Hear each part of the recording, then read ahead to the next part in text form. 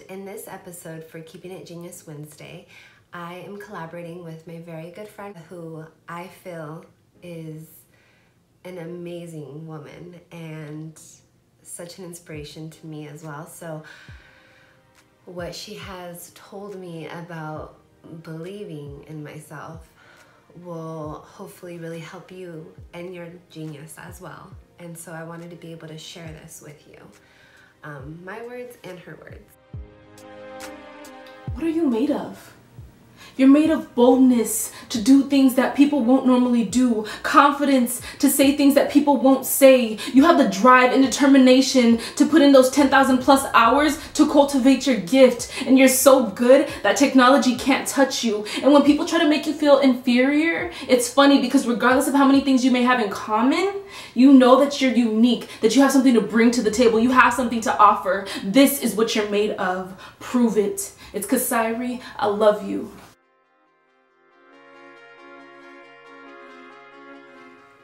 Believe is to hold something as true. It's crazy because whatever you believe in is your reality, if you think about it.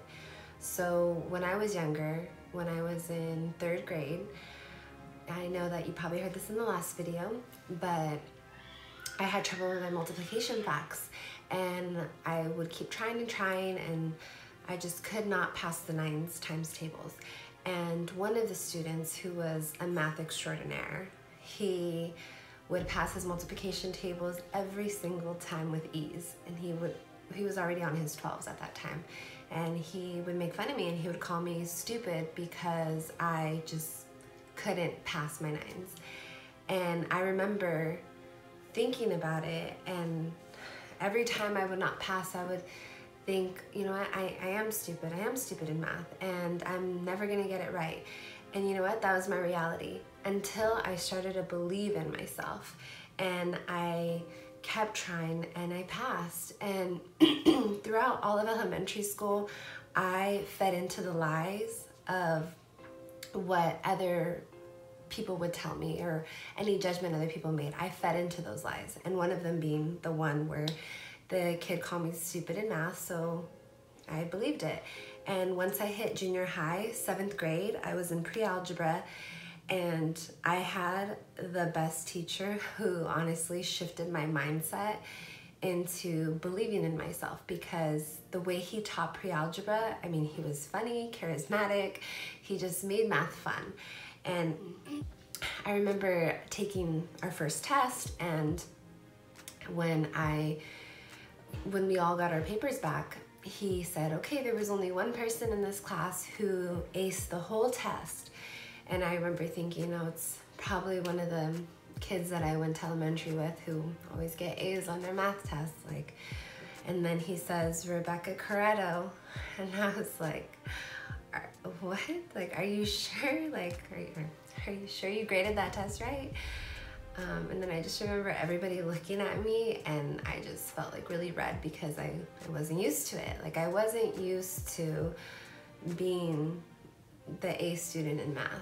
And then that made me realize, no, Rebecca, you're not stupid. You're not stupid in anything. You are smart just like anybody else is smart in everything. The only thing is it was the way you were being taught.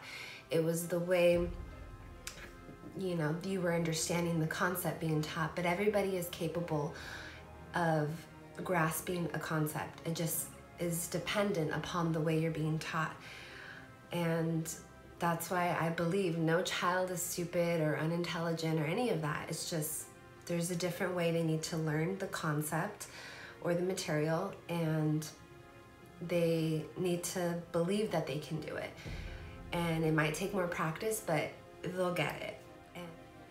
So whenever I get the opportunity to work with a new family or a new genius, and I'm talking to the genius, and he or she is telling me, you know, I'm not smart in math, I'm not smart in reading, I'm not smart in writing, it's just not my subject. Like, they've already lost the belief in themselves.